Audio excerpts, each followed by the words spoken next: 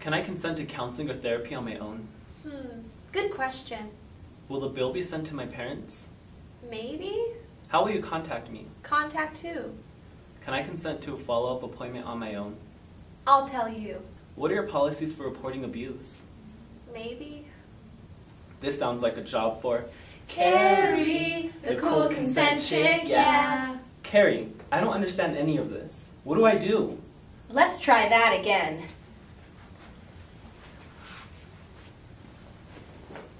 Can I consent to the counseling or therapy on my own? That depends on how old you are. Are you 14 years or older? Yes. Then yes, you can consent to counseling or therapy on your own. Will you tell my parents about this meeting? No. Since you're 14 or older, your visit and everything you share with me will be kept private. How will you contact me?